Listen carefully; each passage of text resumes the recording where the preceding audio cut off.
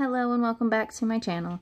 Sorry for the long pause, you guys. I was dealing with the birthday party for my sweet 2-year-old and Thanksgiving. So happy belated Thanksgiving to all of you guys in America.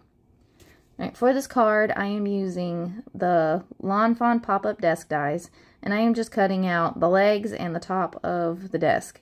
And I'm actually running, after I cut one piece, I flip it and run it through again so that I get the same look on both sides.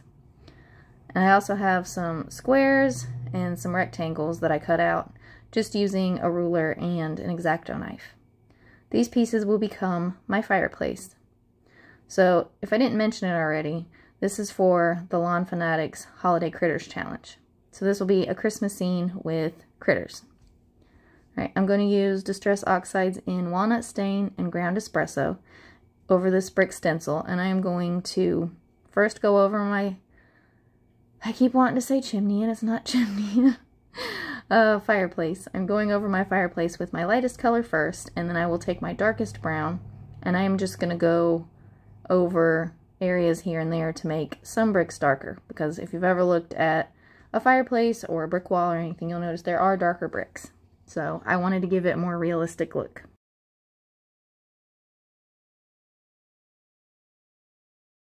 This card, you will notice, I did not show you any stamp sets yet, and I don't think I ever get to show you the stamp sets.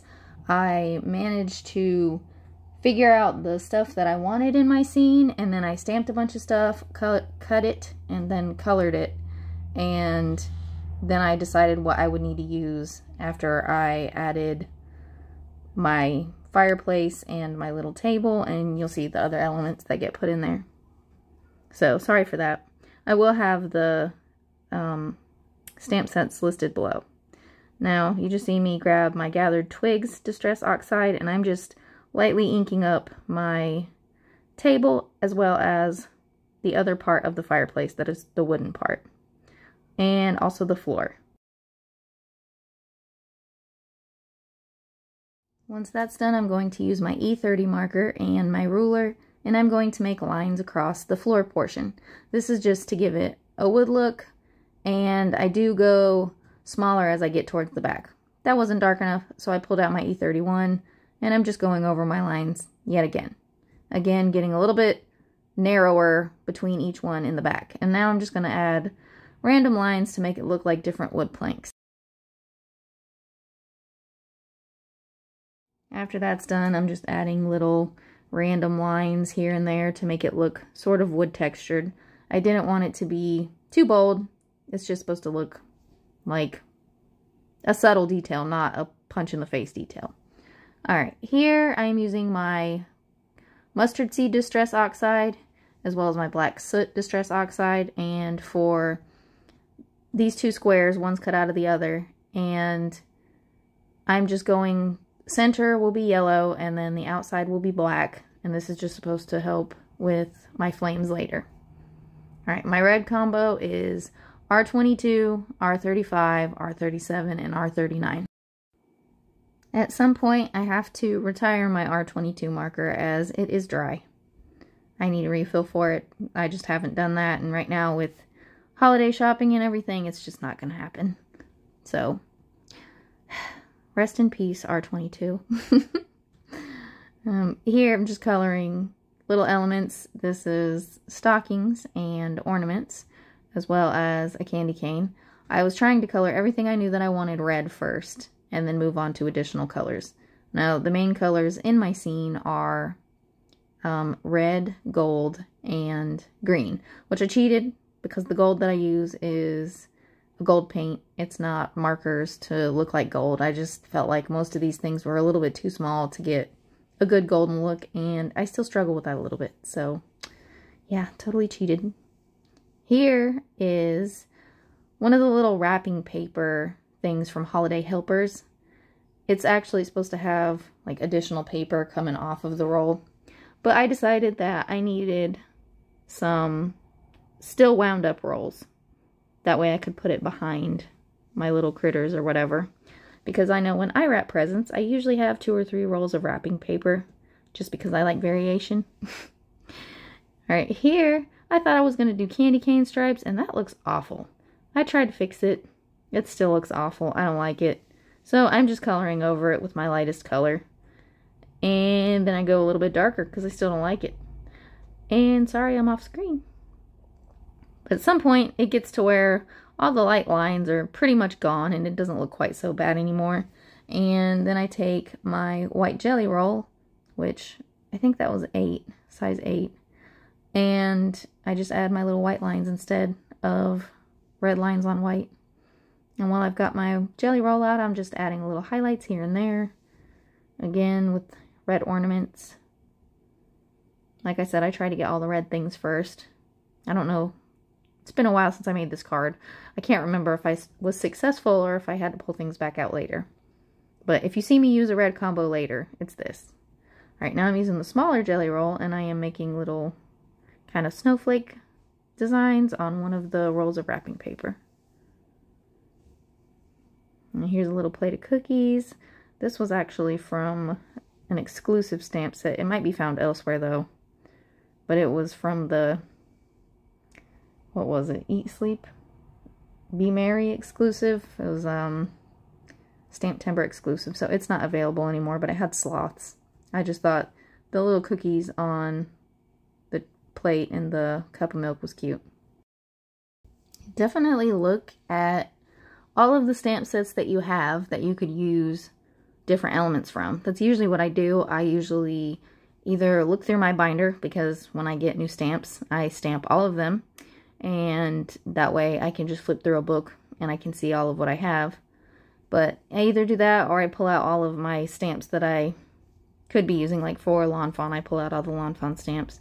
And I go through and look at each stamp set and see if there's anything I can use. And for this, it was gifts, cookies, ornaments, candy canes, wrapping paper. I even found a couple things to use for like home decor or appliances, I guess, if you want to call it a lamp an appliance. I'm not sure. In a little bit, when you see me pull out my gold paint, I will have something similar linked. But the one I have, I think I just got it from Hobby Lobby. It was maybe one of their brands. But I made sure it was not watered down very much at all, because this is not paper that will hold a lot of water. I'll leave you guys with some music while I finish coloring and painting.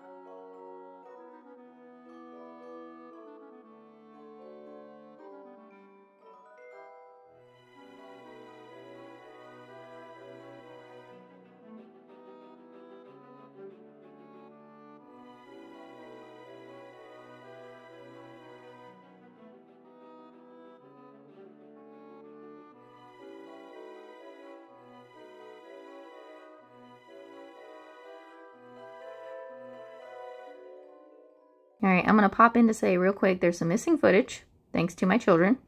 And that little tree with the tree skirt under it is actually going to be underneath the cutout tree. I just wanted a little bit of dimension there. So that's all that was. I also realized that I don't think that I managed to get my green color combination listed, which was, I think, G00, G02, G05, and G09 maybe. Or maybe there was a G17. I don't know. It was some number of those.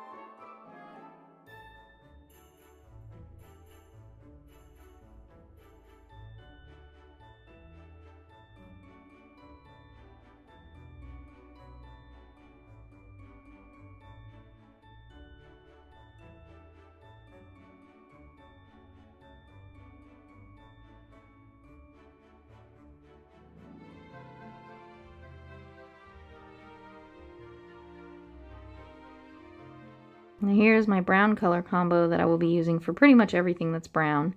For the logs and the little fire is actually from the S'more the Merrier stamp set. I needed a flame and some logs in my fireplace, so I found these. I felt like the flame was a little bit large, so I actually cut it down a little so it wasn't so big.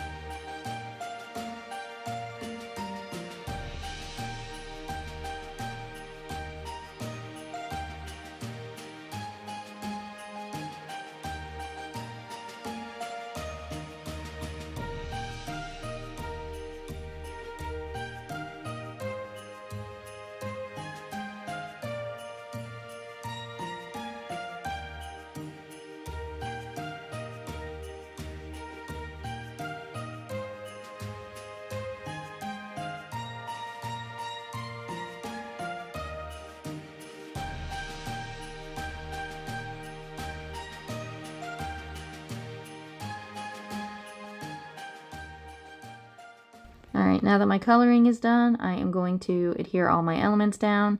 First, I adhere my floor down to my card base, and I use liquid glue for that. Next, I use some foam tape to pop up my cutout tree on the tree with the tree skirt. And I'm just trying to figure out where I'm placing all my ornaments and candy canes, and I'm just using liquid glue to adhere all of that. And once I'm done with that, I move on to placing down the things that I know need to be placed down first and making sure that I have room for my fireplace. So here is my little flame, and oh my goodness, so much of that disappeared. Wow. All right. You can see I glued a lot down. All this background stuff is flat. There are, like, I think the mice I popped up. I popped up some of the presents. Some of the presents I left flat.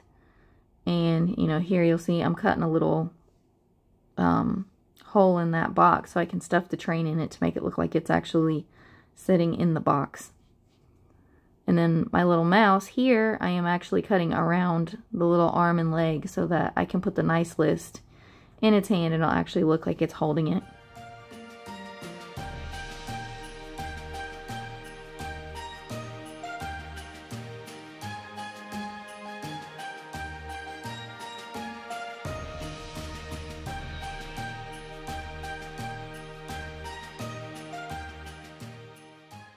You'll see when I use the foam tape, I do try to show you, like, this little mouse right here is popped up on foam tape. The other little mouse is popped up on foam tape. Now, here I have that little picture frame, and because I couldn't find any stamps that were small enough to fit in it the way I wanted, that said what I needed it to, I just decided to write it myself. So I put peace and joy in my less than desirable handwriting. And I had actually cut out 2 of these, and I cut out the center of the top one. I just wanted this layered a little bit too, to give it a little bit more dimension. I did glue the little nail flat down onto the card base though. And I think after that my card was finished. I do regret that I could not show you how I placed all of my fireplace pieces down, but if you just Google pictures of a fireplace and, you know, just look at it for a few minutes, if you break it down into simple shapes, you'll see it's not that difficult to make. It just, you know, for the little wood parts, that was my only real issue, and it really wasn't even hard to make it since I had that pop-up desk die. And that is my finished card. Thank you all so much for watching. I will be back with another video soon. Bye!